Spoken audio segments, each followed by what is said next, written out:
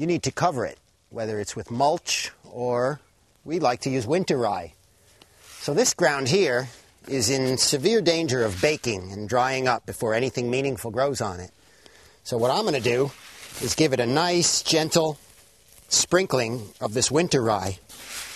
The reason I like winter rye so much is that it germinates anytime. You can get this to germinate in December, or it'll germinate here in April. And I'm sprinkling it in like a heavy salt, just to give the ground a coverage.